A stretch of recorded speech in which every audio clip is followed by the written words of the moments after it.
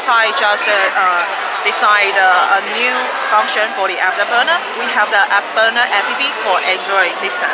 So now users just download the Afterburner app on the Android market. Just press the icon here, and now you can see we can do the overclock monitor, and we can set all the PC information.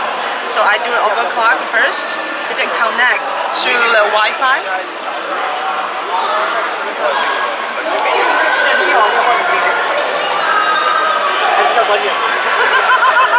So now I can do just drag the whole voltage here, or I also can adjust the fan speed here.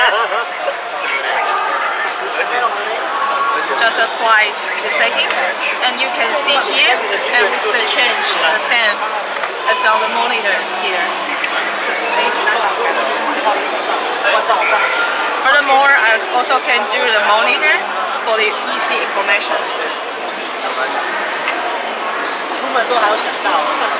So all the PC information is the same